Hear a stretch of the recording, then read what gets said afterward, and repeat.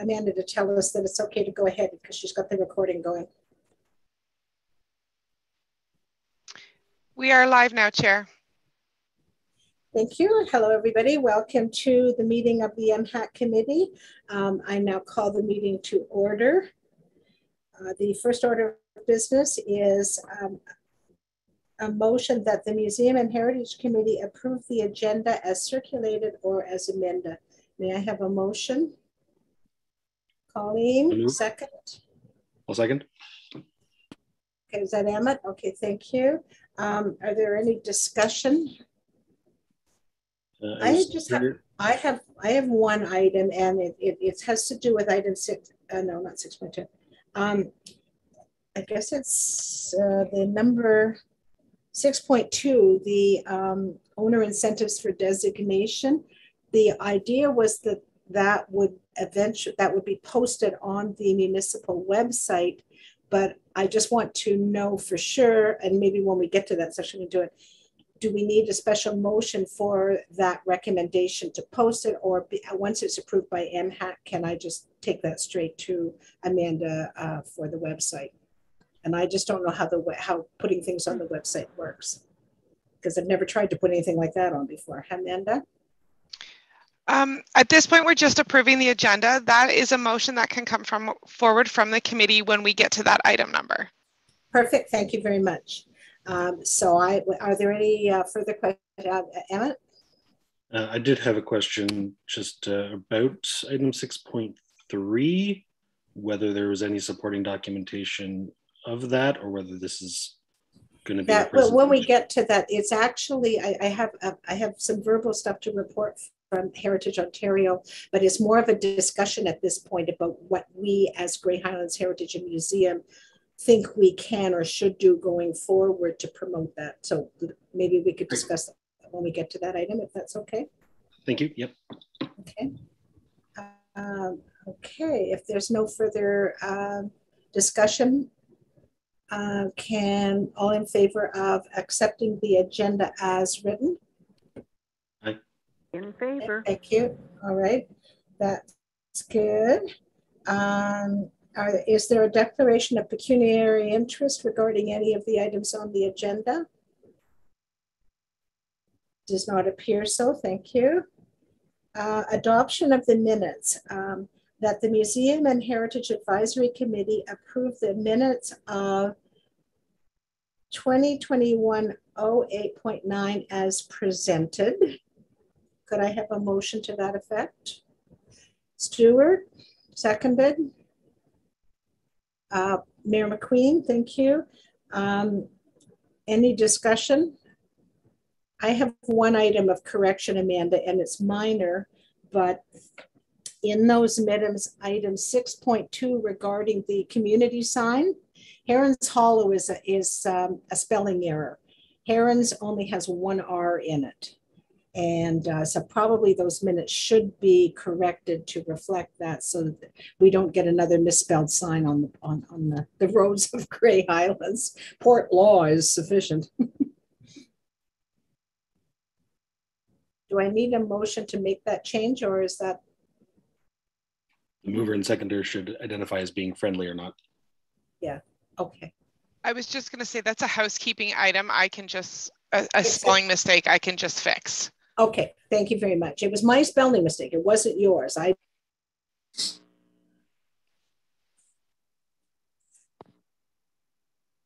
So if you can fix that, awesome. So is there any further discussion about those minutes?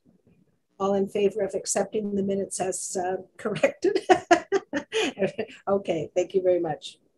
Subcommittee minutes, the recommendation that the committee receive the following subcommittee meetings for information: Heritage Grey Highlands 2021-10-26, South Grey Museum Board minutes for July, August, and September of 2021, and those minutes were all attached. Is there any comment or discussion on any of those minutes? Oh, sorry. Could I have a motion that we accept those minutes? Yes. So moved. Colleen, seconded. Did you second that, Emmett? That's great. Any discussion on any of those attached minutes? There being none, may I have a vote to accept the minutes as circulated? Okay, that's good. Thank you. Okay, now we get to the interesting parts. Item 6.1, introduction of museum and heritage curator Peter Whitehead. Put up your hand, Peter, for those of you who haven't met Peter. And now, we don't need it. We can't, Peter already is the museum. So is this just open for discussion for Peter to introduce himself and talk about his policies? Okay. So I'm going to mute myself, which will probably make everybody happy, and turn the floor over to Peter. It's all yours, sir. Great, thank you. So I'm going to just share my screen here.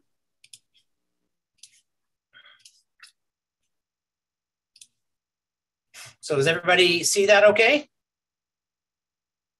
Perfect.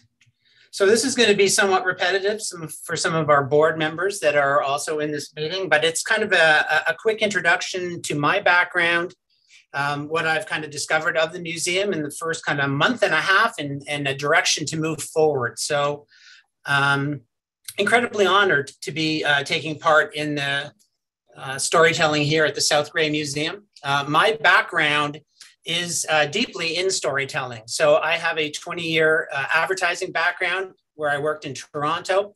So it is all about learning to lie and all those terrible things that advertising people do. But it's a really great background in telling short stories, not only in television, but also in print. And that led to a secondary career in filmmaking where I worked on documentary film specifically for about 5 years.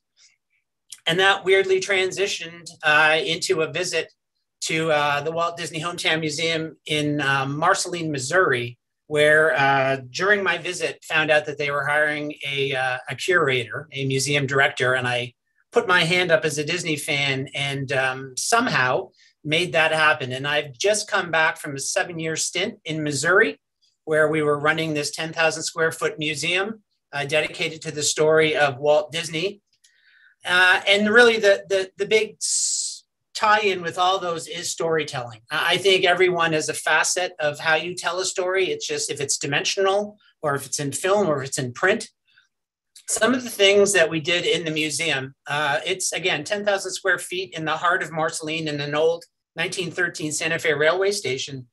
What I learned after discussions with the Disney company as we move forward to try to tell new stories within our museum is the importance of presentation for sure. The one thing that you'll see here in this Ruth Disney gallery, Ruth Disney is Walt's sister. She gave us about 4,000 artifacts to tell the story of the Disney family in Marceline. She thought it was incredibly important to keep that story alive and vibrant. That is a television that Walt bought for his sister to watch the opening of Disneyland because she didn't want to travel and she didn't like crowds. So she didn't have a television at the time. So Walt sent her money. She kept that television in the back of her garage forever. And it used to just sit out front. And now it's in a box, a plexiglass box. And it's specifically in a box after a discussion with the Disney Archives. The head of the Disney Archives, literally, and again, I repeated this story in our museum board meeting, but as we were sitting at the table at Disney, she pulled her shoes off and she put her shoes on the boardroom table and said, right now, this is just a pair of shoes. And then she went and got a box and put it over her shoes and said, now this is a gallery display. It is important how you present your pieces to show the respect that they deserve. And so we did that in the museum. So building cases for pieces, designing moments in time. So we had 10,000 square feet. It was traditional to spend anywhere between 2 and 3 hours in our museum, wandering through and taking in stories. My worry in the museum that we're in here now, we're going to talk about square footage and things in a little bit, but it's a very small space. So we still have to design, to me, moments in time to pause, to have people take in a deeper story, whether it's through video, but there's so many mediums that we can touch on now to make people pause a little bit longer. And it's not, we're not only going to be talking to people that live in Grey Highlands, it's the people that move through Grey Highlands and the importance of our stories. And by keeping them a little bit longer in the museum, it's going to benefit all of the restaurants and the other shops in this area. We want them to stay as long as humanly possible in Grey Highlands and spend their money here. So we're going to design spaces to make people pause, spend more time in the museum. We're going to be inviting artists, as we already do, to share their expertise. This is, at the back, the piece of Walt is done by a gentleman named Arcee. And he did that in 8 hours in spray paint on our main street in Marceline when we were there. And it was so beautiful that we brought it into the museum. It was designed to be shown externally, but we brought it inside. And it is surrounded by a handmade display of Disneyland made by a gentleman named Dale Varner, who spent about 40 years making it absolutely to scale.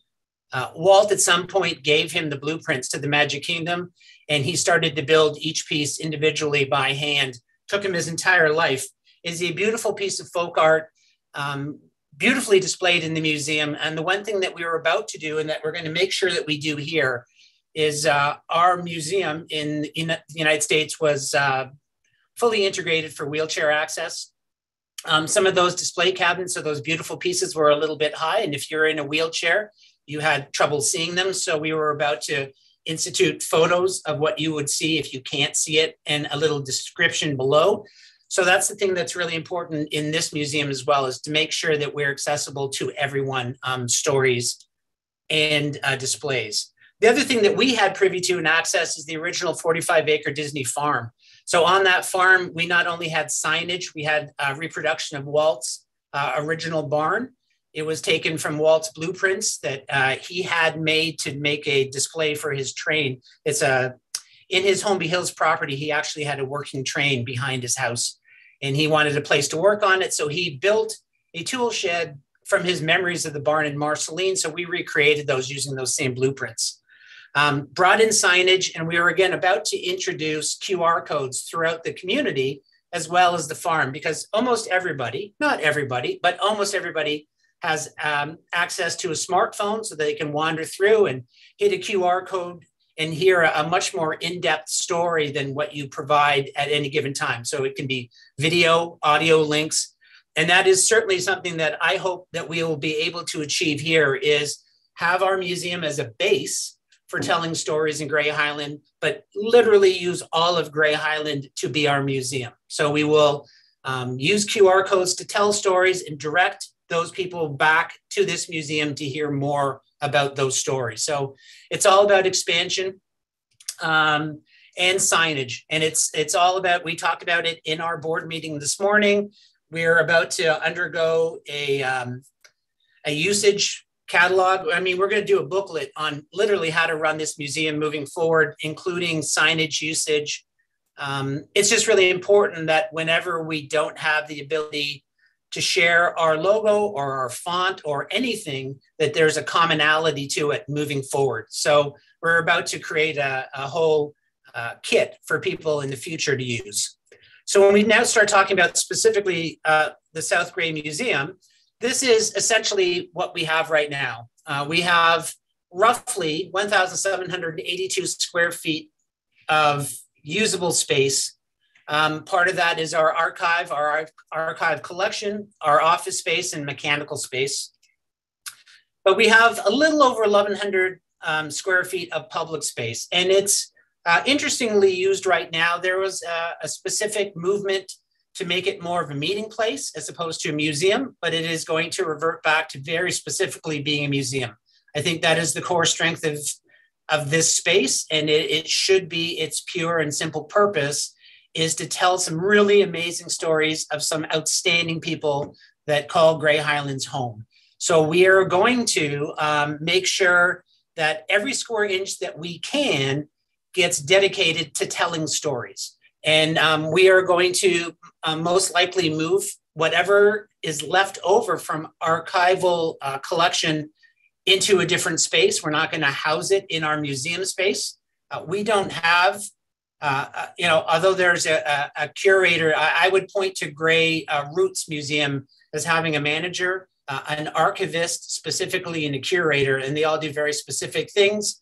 It would be silly to think that we have the capability or the strength to properly house and archive collections. So there are other people that do it better than we will. So we will let them partner with us doing that, and we will utilize our space to tell stories. So literally, in our main gallery space, I've proposed that we build what I call H-walls. So it is giving us linear feet of display space. So we are such a small, tight space anyway. I want you to be able to wander through and flow in a comfortable manner. Every seemingly access space or hallway is at least 6 feet wide, so you don't feel like you're cramped. I don't want anyone to feel uncomfortable if there's someone else in the museum. And I hope going forward that we have lots of people in the museum, so I don't want people uncomfortable.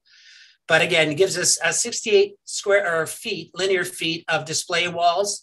It gives us the ability to do a blueprint for lighting and for audio and video in the future. So right now, we just have kind of we have a stage, we have some pieces around the wall, but we don't have lighting that specifically highlights a specific piece or a gallery display. And that's incredibly important. If you see in this next slide, this is just something that was found online, but it almost echoes the H-wall concept, which gives little cubby holes to tell very specific stories, allows you to light it very dramatically, and even add sound to very specific limited areas. So I think that will be the blueprint and the hope moving forward, that we start to utilize a space component that looks like that. And then the stories that we tell are the big thing right now. That is what our board is thinking over. But I've proposed at the beginning that we tell the story of Grey Highlands. I don't think a story that we've told in great detail here in the past, but we are talking to people other than just people from Grey Highland again. So I want them to come in and understand the amalgamation, why our community is important, the little towns that make our community, and the highlights of those communities. We'll talk about Indigenous history. We'll talk about Black history, agriculture, railway history, education, community stories. And the community stories is the one thing that will constantly change, I hope, within this museum. And it's the way that we'll reach out. Right now, our last curator, Rob, did a lot of work going out into our community and interviewing people and understanding the importance of this community and the people within it. But we didn't have anywhere to showcase it in our museum. And that is the place where we'll do that. And what I'm hoping is not only that families will feel honored to have their heritage told in our museum, but the people that don't have their story told will wander in and say, I want to share my story here too, and reach out in great detail about why their story should be shared here. So that community stories area will change every year, and maybe multiple times during the course of the year. So we'll stay, it's all about, I've come to visit, why should I come back? You're going to come back because stories will constantly be changing within this museum. Agnes MacPhail is a great place to hang our hat. She is one of the most important parts of our story. So I would say that we dedicate not only a lot of square footage to telling Agnes's story, but the one thing that I think is vitally important to this museum or any museum is having the one piece in your gallery display that when people wander in, either they've come for a specific reason or they just have found you, they need to leave the museum saying, wow, I cannot believe that I just saw that in that little museum. So to that point, I'm hoping to recreate Agnes's MP office in our museum. So we've already discussed, I've reached out to Heritage Canada. I have, luckily, friends who work in that department. And I will be going to Ottawa in the next little bit to dig a little deeper, find out where Agnes's office was, literally what was the view out of her window. And I hope that she had a window. My wife said, I bet you they didn't even give her an office with a window, but hopefully she did. So we are going to, as honestly as we can with the budget that we will have, showcase Agnes's office. This will be our wow moment, I hope. So this will be the one place that people come in, see, experience, wander away and say, you must go and visit this museum. So we will hang our hat around there. The next gallery space, I'm calling it Chris Neal, and I say that only because we've just dedicated in Flusherton an arena to his name, but it's deeper than that. I would say it's more of an inspirational gallery. So I would love to interview Chris. I would love for him to tell families, kids, that you can live anywhere on this planet. And if you're willing to dedicate yourself through hard work or perseverance or skill, you can be an inspiration to others. So the fact that he had a really successful NHL career for so long, I want that to inspire kids in our area. And we are going to be talking to families, not just adults. So within that space, I'd like to recreate a little bit of the rink. And I know that those pieces exist, so we don't have to recreate them. There's old dasher boards, set up an old space. I would love to have some of the old jerseys hanging up there as a photo opportunity. And then again, in the future, and it might not be now, but it might be in the future, I would love to have a place where kids can come and shoot on net. It's one of those moments, again, I want families to leave this space just full of surprises, answered or unanswered. But I want to celebrate local businesses like Chapman's. Not only, well, I just think they're an incredibly important story. They're a success story from our neighborhood. So, so we should be celebrating people who have made an international or a national footprint in this community, as well as Ice River Springs. I would love to approach them because they're doing such amazing things with recycling. They are an inspirational story unto their own. So there is value in partnering with those people that are in our community that share a much bigger story. And we will be doing those initially, dimensionally, two-dimensionally on the walls. We don't have, again, the blessing of size in this space.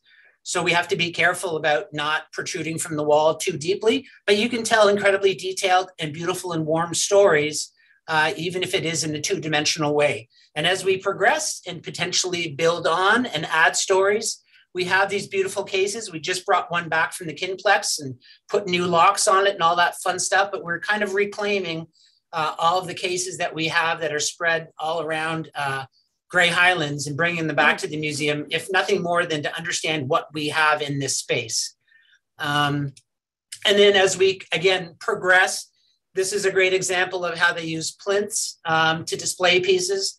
People are pretty respectful. Usually if something's on a big, large plinth or a raised display, they don't tend to step on it or walk on it. And if you're with a kid, you hopefully hold your child's hand carefully, but it's a more dimensional way of telling stories. And I suspect at some point, we'll get into the whole beautiful detailed. I suspect this is in the Smithsonian Institute myself, but I love the use of the glass cases, the displays, the lighting, the color.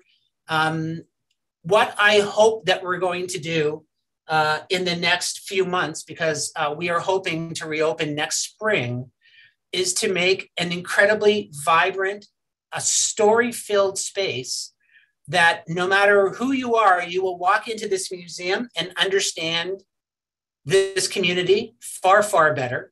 If you live in this community, embrace your stories and invite you to share your stories within our community. And for the next lucky curator that comes by, if I get hit by a bus or something terrible happens, can step in immediately into this space and understand our stories by just visiting our museum and be able to push them even further in the future. So we have a pretty limited budget to start, but I have this crazy imagination that sometimes goes beyond a budget. So we will just fight to do something incredibly precious and special within our space. So it's all about building a strong museum foundation and layering off of that school outreach, community outreach, become self-sustaining. So I'd like to have a vibrant store within this museum that sells online as well. And I'd like to push it to guided tours at some point. We did guided tours in our last museum, even at 10,000 square feet. People paid a premium to wander through with a curator, for instance, to see and hear those stories firsthand. So I'm hoping that within the next year, at least, we have some sort of a plan to even monetize the museum so that we can know that every year we are set and in place to grow our story further and further. So that is as hopefully unboring and quick version of our visioning for the museum in the near future. We're pretty excited about where we can go and the growth potential and our story potential. I think we're all pretty excited. So that's where we're heading.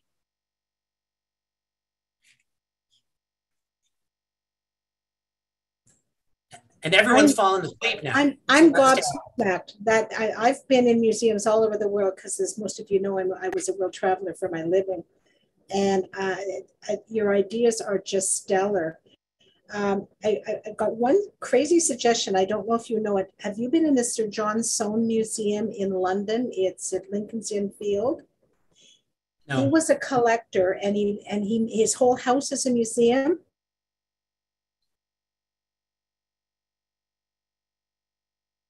Buildings in the world. He collected, Turner was his best friend. So he had all these Turner paintings and Hogarth, all kinds of Hogarth pictures, and they were big and they took up space.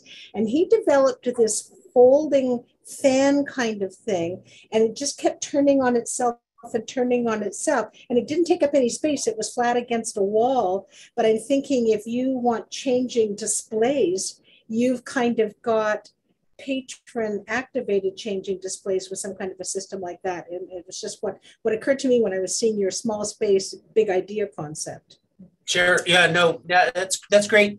What I'm going to be doing is visiting more and more museums in this area. I want to see how they tell their stories. There's always potential for new learning and growth by just literally wandering around and seeing how other people tell their stories. I just think there's something strong about coming off in the most professional way that we can. This museum in Marceline that I just came from had, when I got there, lots of handwritten notes and all those things, which are adorable. But there's a certain level of expectation that I want to achieve with this precious little museum.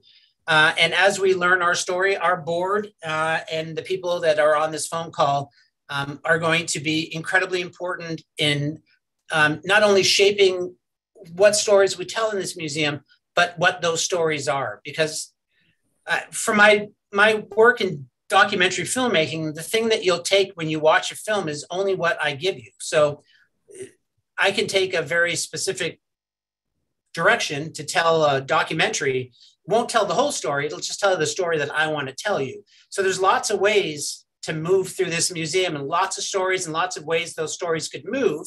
It's not that they're inflexible and we can continue to grow, but I just think it's invaluable.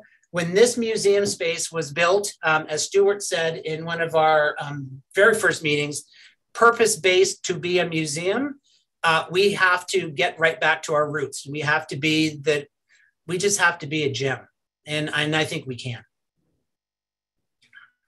Great. I don't know about anybody else on the committee, but because of all the knowledge I have in doing research for heritage buildings, which is my role, I would be happy to partner on some of the storytelling because I know where some of the bodies are buried. Anybody else have anything they want to discuss with Peter? Okay, I think that's good. Now I got to get my agenda back. There we go. I don't think we need any kind of emotion except I'd certainly like to add my thanks for what you've done in a month and a half is amazing. And I look forward to seeing what happens in the future. And I'm sure Colleen feels much the same. Yes. Did you have something to say on it? No, you're just saying thumbs up. Oh, go ahead. Okay. Okay. So I'm going to move on to item 6.2. Owner incentives for designation.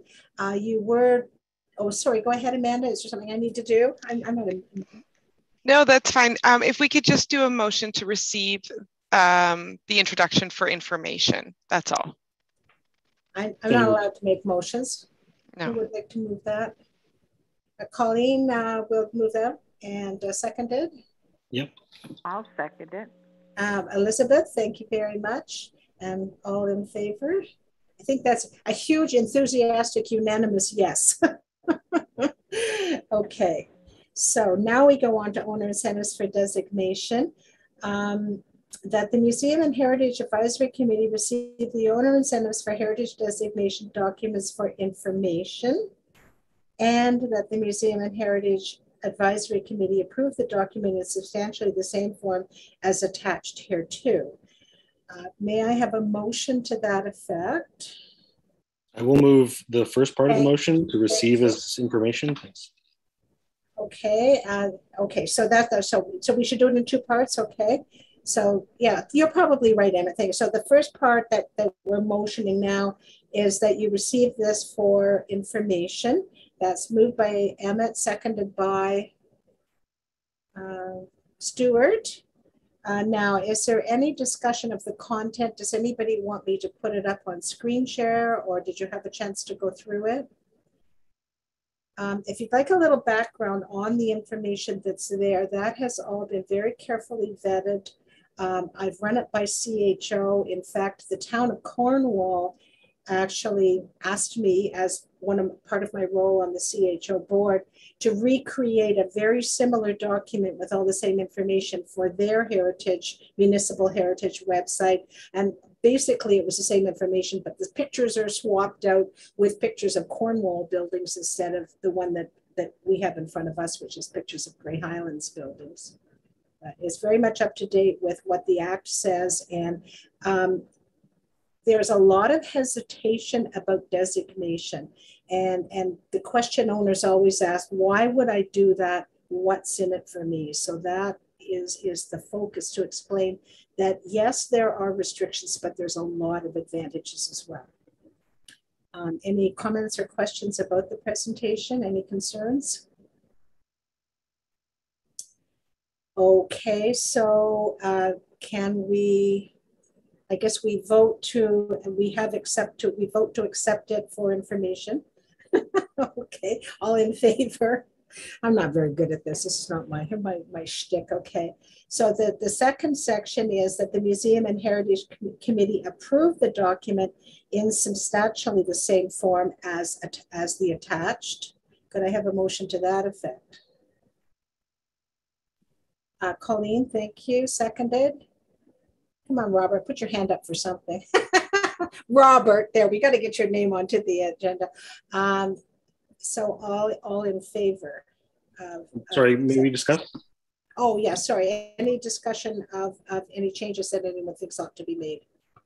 Thanks. I'm just wondering if we're moving to approve. Approve for what purpose?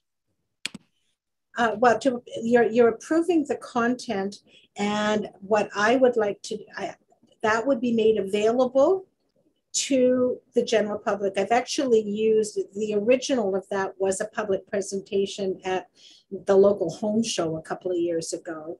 And the idea occurred to me at the time it would be a good, it may actually at some point be posted on the provincial website. It's just a quick thumbnail sketch of what all the issues are, what the restrictions, what the values and the bonuses could be. Our municipal website at present, if you've been on it, there's a section, it starts with the section of designated buildings, and they're all listed. And there's a Word document that explains the conditions of designation. What I would like to see is this presentation be added into that section, so that if an owner wants to know more about designation and what it means, that information is right there in the section with all of the designated buildings that are currently on our municipal register. Thanks, Madam Chair. Yes, I guess my main intent here is to possibly amend the motion in order to just provide that as substance of the thing. And for public circulation by whatever means is deemed acceptable, something like that, yeah, in the motion. to approve for use on the municipal website and other Heritage Grey Highlands. And, yeah, and for other public presentations. Okay, Amanda, can you fix that for us, please? Yeah, that was my intention of bringing this forward anyway. Go ahead, Amanda. So we can either do an additional motion, a motion to amend, or if the mover and seconder wish, we can just add that onto the motion as a friendly amendment. And just because it's a committee and we're being a little bit more flexible. Mm-hmm. So it would be up to Colleen and Robert if they want to do that as a friendly amendment, or do we want to just do it as a separate amendment? Colleen says do it as a friendly amendment. And yeah. Robert, that's okay with you as well? Mm-hmm. Okay. So you're going to add, so now the motion is the Museum and Heritage Advisory Committee approve the document substantially same form as attached hereto, and simply for the purposes of posting to public websites. For the purposes of posting on the municipal website and in other public forums and used in other public forums. Is that fair enough? Okay. Gotta wait for Amanda to give me thumbs up that she's got that. I'll get you to read it back, Amanda, once you've got it drafted. Thank you.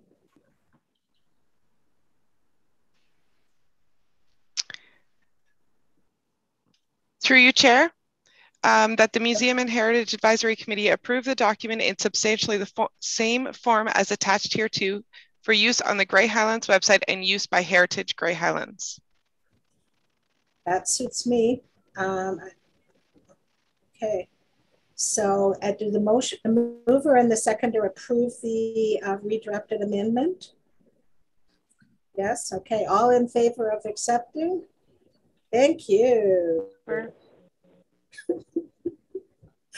Thanks through the chair. Thanks for a well done PowerPoint. I find it very interesting and impressive. If I had a heritage house, I might be interested.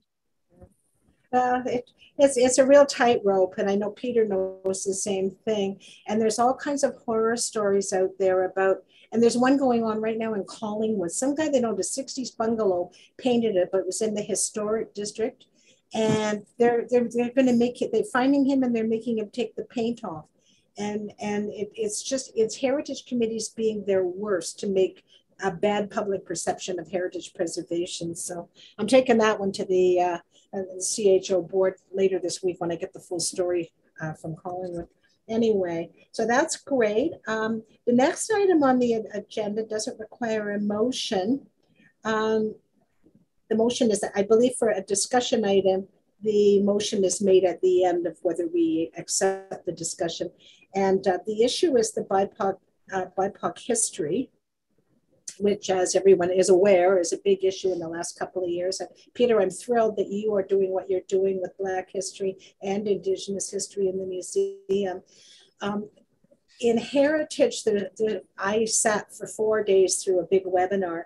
And one of the main things that kept coming up, especially from BIPOC participants, was that right now the history that we all know is the history of white colonialism. And the people that we celebrate are white colonial leaders. And the buildings, the heritage buildings that we celebrate, were inhabited by those same white colonial leaders. And you know, some of the points they made is Black cemeteries in the States are paved over. Indigenous, well, we know where Indigenous cemeteries are a disaster in this country right now. And I mean, there's nothing in a small community like Grey Highlands that we can actually do about that big history. But I would like some, you know, I just wanted to bring it forward for both the museum and the Heritage Committee, ways that we could be doing a better job. What the recommendation from the National Trust is, you're not going to erase white history. It happened, but you need to add the Black history and you need to add the Indigenous portion and make it all part of the same whole so that we're sharing the history. And I just wonder if anybody has any ideas. I have no idea about outreaching to the local Indigenous people. I thought maybe Mayor McQueen would know if the municipality or the county has, do you have someone that you talk to in the Indigenous community? I guess it's Cape Croker would be the closest, and this was their traditional land, the Ojibwe, the Nawasha Ojibwe, this was their land. Is there anyone that you would recommend, either Peter or me or both of us, or Michelle, reach out, like to get their cooperation in including their story in the stories we're already telling? So I don't have that specific contact. No, can you hear me there? Can you hear me now? You can hear me? Can you hear me? Yeah. Yeah. Okay, so when I was warden, as you know, it sort of went into COVID, and there would have been opportunity when I was warden to make some of those contacts, but then we sort of lost that ability as we sort of hunkered down on that kind of. But I would say reaching out to the county, I'm trying to think who you would, because I know the county has dialogue with the Cape Croker, and there is, and I know from previous wardens, there was a relationship there as well. So I know the county has a connection, and possibly even at this point, maybe even the warden, Selwyn Hicks, who was in that role before he was a term before me. He may have those contacts too. So I can give you I can forward you the warden's number or name. Yeah, go ahead. It just shouldn't be me as a volunteer. From the planning department, I'm thinking more like Randy Switzer at the county, who deals with planning all the time, probably has those contacts, because part of your process through planning is to consult or to circulate. So I'm thinking that the planning department would probably have those contacts. That would be Randy Switzer, and now Scott Taylor as well, because Randy is now what's the term? He's sort of the second in the CAO. He's sort of, I forget his but both Randy and Scott at the planning department would have those contacts.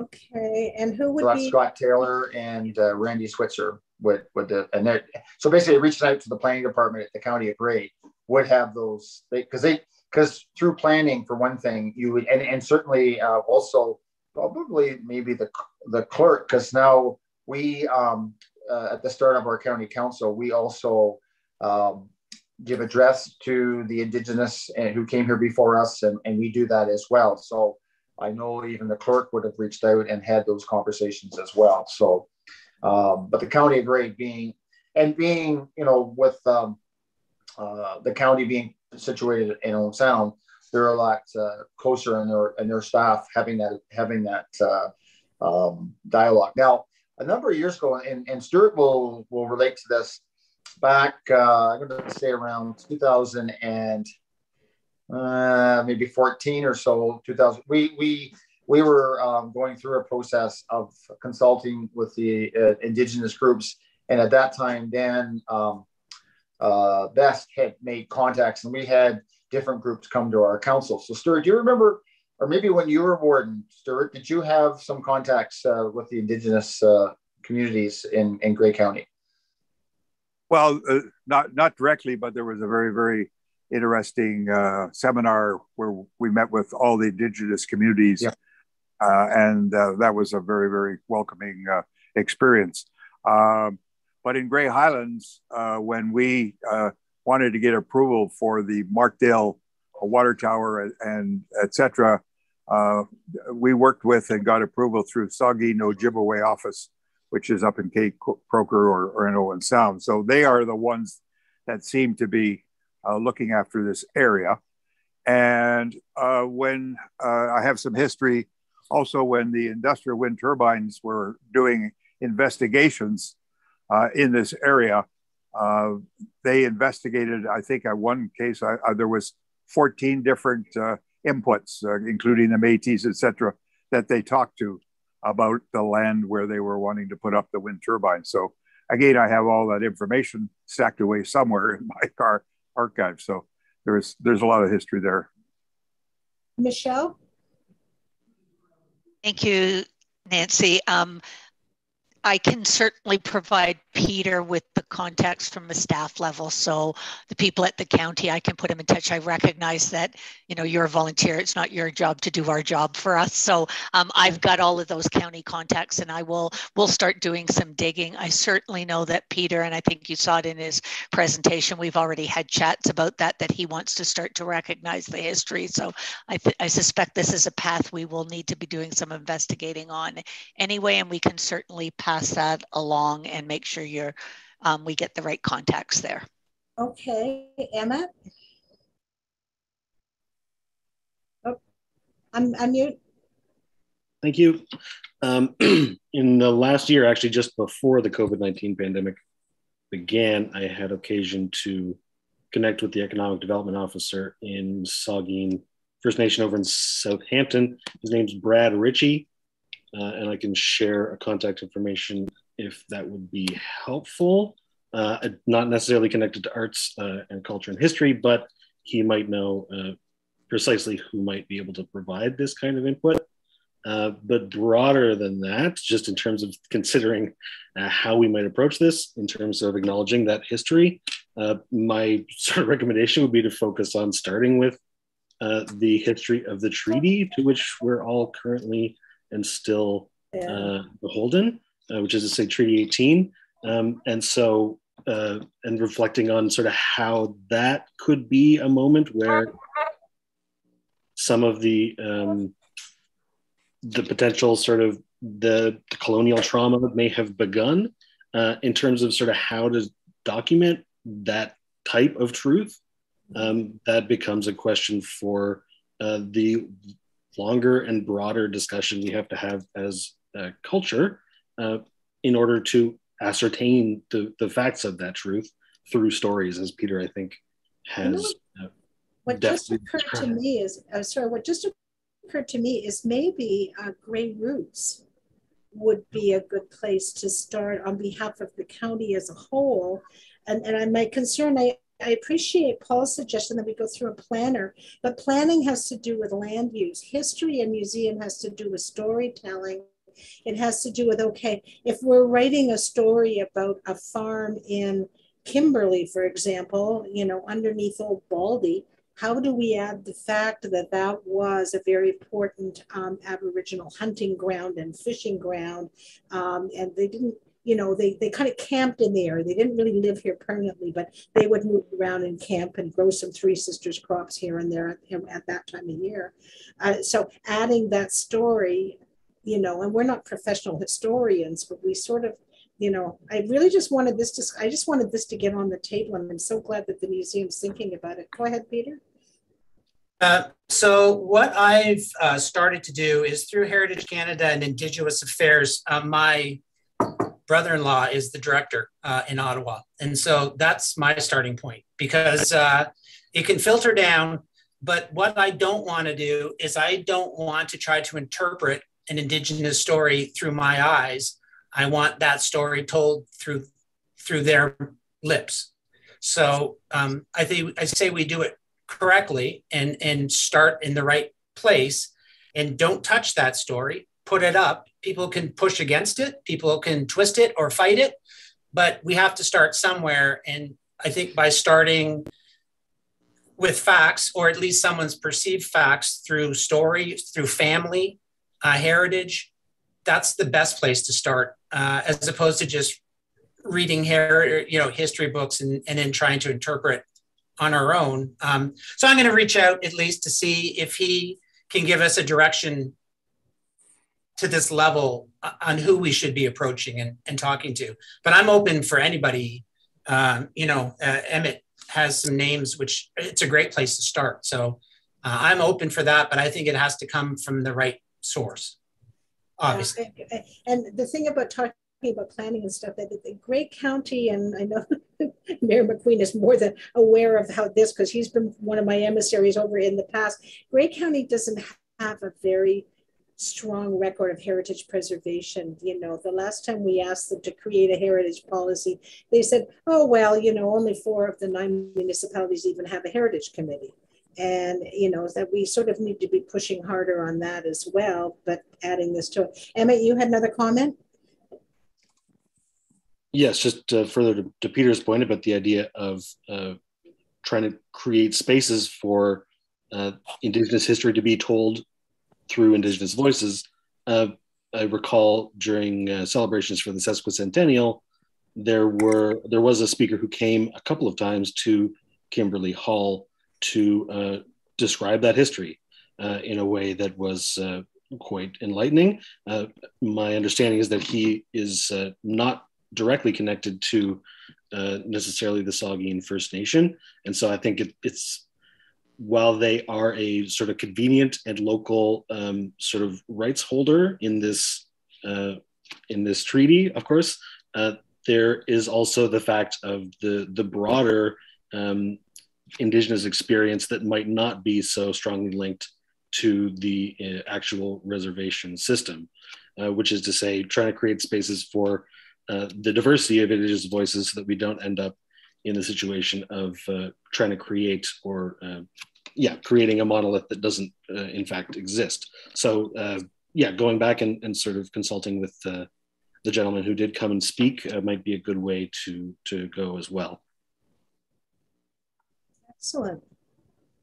I'm just going to suggest everybody that's got ideas on this, and I know Michelle's going to reach out as well, but maybe Emmett, if you reach out to the people you sourced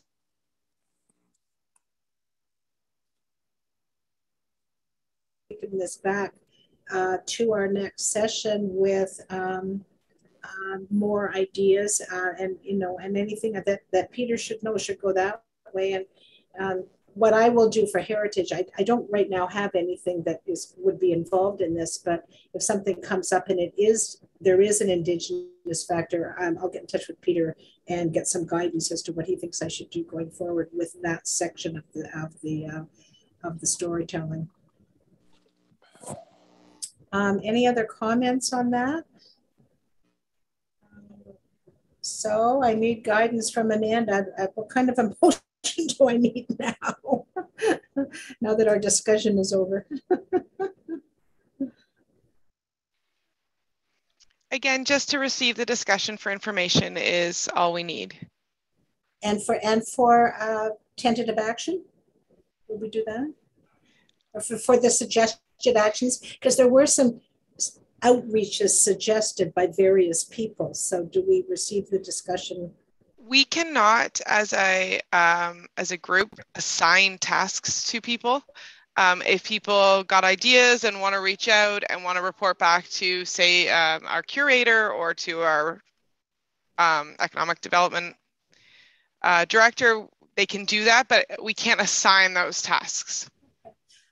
Okay, so just before we finish this discussion, then, should it be understood by all of us, if we're going to be doing any reach out in this issue, that we reach out to both Michelle and Peter, copy them both on anything that we've discovered, and between them, because I know they talk regularly, they can decide what action would be appropriate for whatever we've dug up? What do you think? Does that make sense?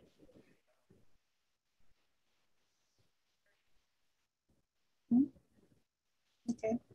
All right. Well, if there's no further comments, I guess we just need a motion to accept this discussion for information. So moved. Okay. That's from Emma. Seconded. Stuart, thank you. All in favor? Thank you. The rest of this should be pretty fast because it's just accepting information. Item 6.4, the Markdale 11 by 17 heritage window signs. Now that was not attached, Amanda, but it should probably be attached to the final minutes, that the Museum and Heritage Committee received the Markdale 11 by 17 heritage signs for information. What it is, it's another 13 signs like the 12 that are already out in windows through the community. And some of those, Peter, might be breadcrumbs you would, I'll make sure you get the whole collection. And they might be things that you might want to build on or pursue for your storytelling. I would say the only comment I have about the ones I've seen is because of its location, it's in a window. boy, they are already look sometimes beaten and Mhm. abused. So Yeah. it's all about cardstock. Thicker, healthier cardstock is going to help longevity for those. Yeah. Because, you know, if you're going to give them out and you're going to trust people to display them with, oh, you have a dog in the background. I hope that goes on the record. That's great. But I just think they need to be as beautiful as they can possibly be. You just don't want somebody to leave something out that's starting to shrivel or turn or bend. It just detracts from the message in the story. So. And that was sort of what I could get locally. And the initiative, and this was prior to your time, it was something that Robert Anterno and Michelle loved it. The idea being that they don't cost a huge amount of money, so you get a lot of them, and then, you know, going forward, I think they're about $3 each, and the idea was to have about 50 of them to, you know, create interest and then go forward. Michelle? Peter and I did chat about this the other day as well, and I agree. We want them to have some longevity. You put a lot of work into these, and there's good information there.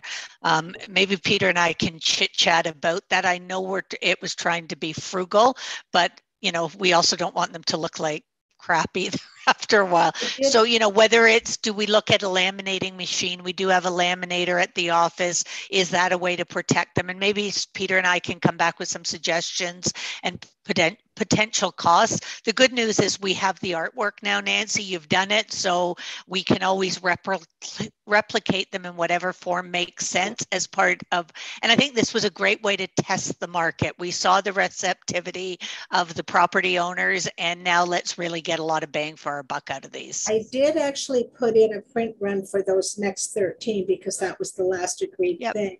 But I pointed out to Fraser too, my concern that they were bent, like they came curved like that. And I asked him if there was a way, because they are on high quality cardstock and they are laminated, but for some reason they curve. And I brought it, if he hasn't printed them, I can hold them if you want. Or the other option I have is I can get them to Peter, and you know, he can look at them and see, or to you, and you can look at them and see if you think there's a way you could reinforce them that would make them better. And maybe we don't want them in windows anymore. I don't know. That was just during the pandemic, the idea of creating interest. Yeah, and I think they're good at, like, I like them in windows. I think that's a good, it is that, you know, the breadcrumbing concept. I think if you've got 13 of them at $3 now, let's get those done. Let's have a look at them, and then we'll figure out for the next incarnation or the next batch we do, it'll give us a chance to look at how we move that project forward and really take advantage of it. And at the number 13, by all means, if you get them in, give them to me and we'll double up the card at the bottom. Literally, when you put a cardboard easel back on it, it gives it a rigidity through the spine that helps it from curving. There's lots of things we can do. At 13, it's, you know, that's a no-brainer. So I'll help you in any way I can. Well, and down the road, I mean, I can get the original 12 reprinted and replaced too. And some of them sort of went missing. And don't ask me why, that was a long story. During COVID, it was really hard to know. And it was amazing how many people, oh, I don't want that, I'm not interested. Oh no, I don't put junk like that in my windows. I'm thinking, what? You know, so anyway. Okay, well, the next 13 should be available shortly. And I'll bring them to you, Peter, before we work on getting them out. And thank you for support. Okay, so I guess, can we approve that that has been accepted for information? Yeah, we had a motion to that effect. So can we have that approved, that those are accepted for information? Thank you. I'm sorry, Nancy, to interrupt. We didn't have a mover and a seconder for that motion. So if we could start at that, that would be great. Thank you. Okay, could I have a motion that the 11 by 17, you know what they are, Heritage signs be accepted for information? Mayor McQueen, seconded by Colleen Boer, and all in favor? Yeah, I just would like those on council because I think they may be interested in seeing that information because it's little bits and pieces that are of interest to people. Item 6.5, that the Museum and Heritage Advisory Committee can receive the updated Maxwell Church PDF for information. Could I have a motion for that? From Emma, seconded by Stuart. The reason I included this is just so that the MHAC is aware of HGH protocols and procedures.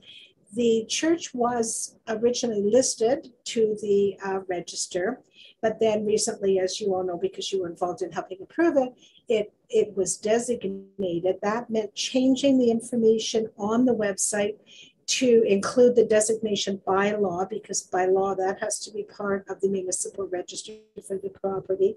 And it updated a little bit some of the changes to the property. And for Maxwell Church, this is one of the things we're doing. And Peter, you talk about heritage and storytelling, creating business. This building is an Airbnb now, and it is going to be available for like wedding ceremonies or anniversary celebrations. So and we're doing this with all of the commercial heritage properties.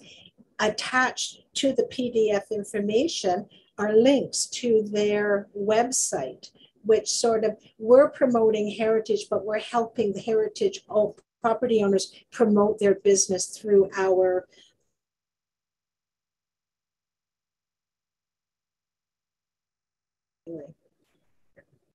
Any other comments or questions? Okay, all in favor of accepting that for information? Thank you.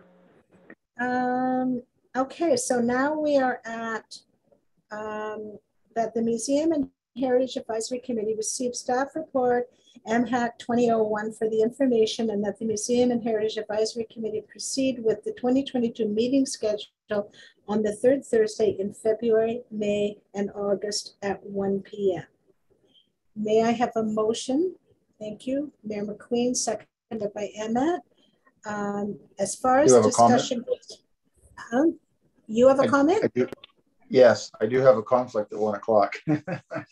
Oh, okay. Every Thursday is a conflict at 1 o'clock? Well, on the 17th, and my conflict is the Niagara Escarpment Commission. And next year we're going back into personal. So I won't, like right now I have a Niagara Escarpment, but it's on Zoom. Okay. Okay. Yeah. So it is an issue with me at 1 o'clock on those dates. You said 17th, and is it August? What's the August date? I got to go back here. Yeah. No, you know what? If we're going to change it, it needs to be that date was chosen because Thursdays were the original meeting day of the museum board, right, Colleen? And that's why we did it. And then you could have your meeting afterwards. Go ahead, Colleen. No, you're unmute. Yeah. I'm unmuting. Yeah, today we had our museum board meeting from 10 until noon because of the MHAC meeting at 1. And at least one of our members said she would like to go back to the 2 p.m. in the afternoon meeting. And I said, well, I can't really do MHAC and then the museum board meeting, because the MHAC meeting in theory was to run for 1 hour from 1 until 2. And then the museum board meeting was to be from 2 until 4. It hasn't worked out that way. So I've asked my board to kind of meet from 10 till noon on the third Thursday quarterly. Not everybody's happy about that. So I'd be happy to change the time as well. Whatever anybody else would suggest, the 1 hour length of the meeting, like we're already 5 minutes over today. Yeah. So it only because of discussions, and I don't want to rush through the MHAC business. So yeah, I'm open for discussion as to timing. Well, so am I, and to be honest, this has never been a convenient time for me. I give up another commitment every time there's one of these meetings.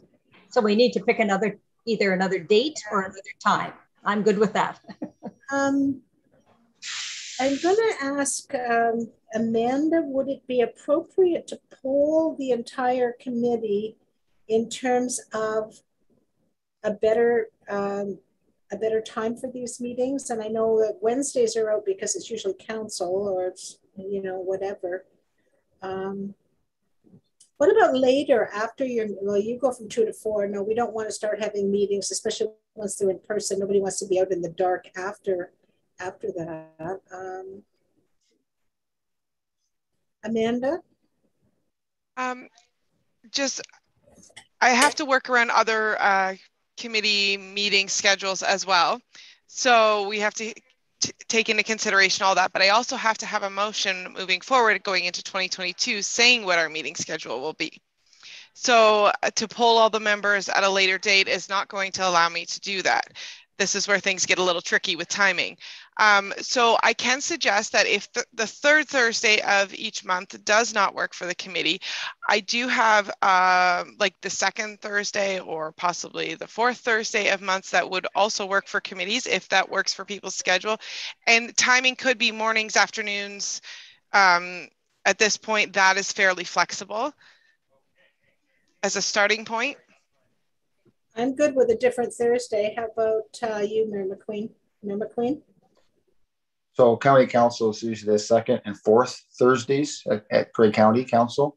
I'm just trying to think. I can't go onto my device right now to see what the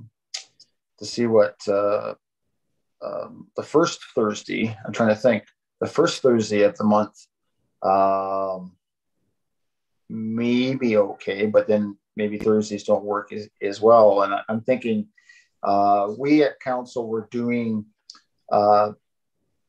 We have the first and third Wednesday, and then we were doing the fourth Wednesday for Committee of the Whole. A couple times we did do a Committee of the Whole on the second, but I think it became fairly busy. So I don't know if the second Wednesday is a time slot that Amanda could possibly, I don't know if Wednesdays work or whatever, but I know on my schedule, usually Mondays and Fridays are much better than Tuesday, Wednesdays, and Thursdays, just because it just seems to be the core of that week, right? But I it's not all about me, and it just I do want to continue to be able to be a part of your group, but just I do have those conflicts. That's all. Well, I think it's important for at least one member of council to be here, because often everything that we talk about is going to council. Yeah. So we need somebody from council to be able to. Right. I think we kind of need to find a slot where Mayor McQueen can attend. And I am thrilled to be on here. We're back. Hey, we're happy to have you, kiddo. Amanda, what do Wednesdays, the second Wednesday of the month, does that look open for anything, or Wednesdays? I don't see that there would be any conflict on Wednesdays, on the second Wednesday of the month. So does that work for the majority of membership? Just maybe a show of hands? At 1 o'clock? Okay, yeah, just it works for me. I can manage the second Wednesday of the month. Okay, and it would be the same months of, there's like February, the same 3 months. Is that, Michelle? What do you think? Is it okay with you? We're confirming the morning of the Wednesday, correct? Not at 1 o'clock? Oh. Because 1 o'clock, or can we do 1, Amanda? I just need to check my calendar. Not that you care about me. It's not really important, particularly. Yes, it is. You are very valuable today. I walk my dog. I don't. No? Okay, sorry, Chair. Go ahead. I don't see any conflicts either morning or afternoon because council went ahead with a meeting schedule of the first and third and the fourth for Committee of the Whole. It would limit council's options, I guess, moving forward to additional Committee of the Whole meetings. That would be the only concern. But with all due respect, that limitation is only 1 Wednesday out of 3 that limitation exists, and perhaps that can be overcome in order to accommodate this committee meeting efficiently. Elizabeth, is a second Wednesday of the month okay with you? Oh yeah, that's fine. Yeah, no. And Amanda, I think if you do it in the afternoon, generally committees as a whole, they try to hold them in the morning if we need to. So then if we did ours for the afternoon, we'd probably be okay in case that fourth Wednesday was required by council. Okay.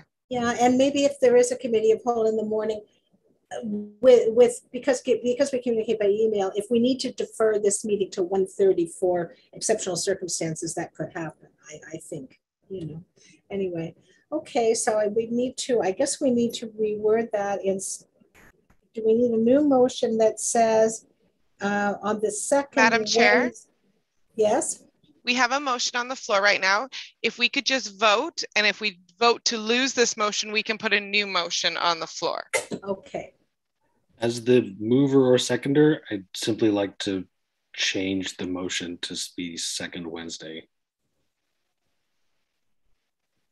I don't know if my compatriot is, oh, I think, yeah, Mayor McQueen. It makes it easy, yeah.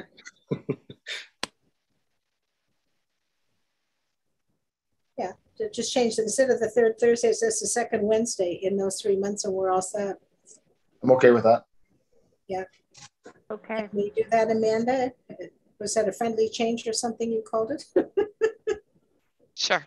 Because technically I was putting my hand up to speak to that before I moved it, but you caught me as moving it. No, Amanda makes me move it and then you speak it and then you change it. Those are the rules as I'm learning slowly. Yeah. And I hope you're paying attention, Colleen, because starting in February, this is your job. I know. Okay, so all in favor of approving the schedule for the second Wednesday of the 3 months as listed? Okay, that has in approved. favor. Okay, I just want one last comment, just so both Colleen and I, so everybody's aware, the Museum Committee and the Heritage Committee are subcommittees of MHAC. So although MHAC will not be meeting in November and will not meet again until the new council has assembled and appoints committees, as subcommittees, we each continue with our normal role, you running the museum and me managing whatever heritage inquiries and work needs to be done. And if there's some kind of an emergency that needs to have an emergency MHAC meeting, then Amanda says we can probably manage that if it's serious enough to get that going. Okay, that's just so everybody understands. We don't get 6 months off while council gets elected. Okay, item 7 is members' privilege, which means anybody who is at the meeting and has a separate item they wish to bring up, they bring up.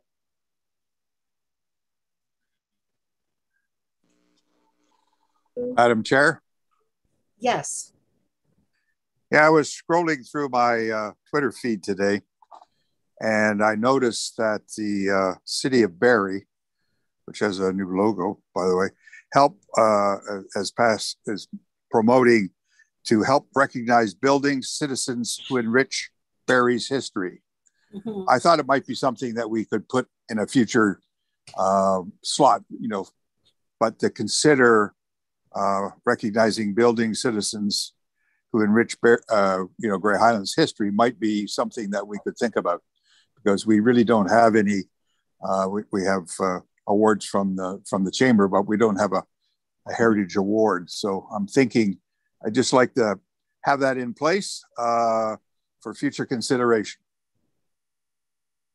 Okay, and maybe it's something, especially if it's buildings and history, that's sort of more up my alley than probably. Well, citizens are attached to buildings too. Yeah, well, they're attached to the museum too. Yeah, but most of the buildings are attached. Anyhow, I'm bringing it up. I would like it in the minutes that we talked about it, and that that we consider it in the future, our future deliberations. Not today. Do you want to make a motion that?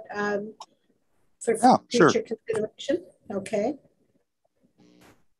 So, how do you want to phrase the motion?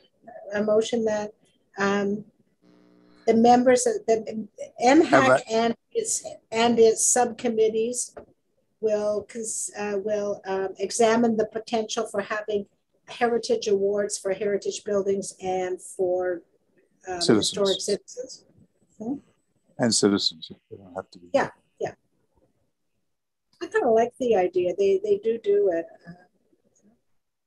So, okay, so I'm making that motion and I'm looking for a seconder of this. I'm not allowed to second it. Colleen? Okay. Well, I don't know. Any discussion of that idea going forward? Something else for us all to think about over Christmas, I guess.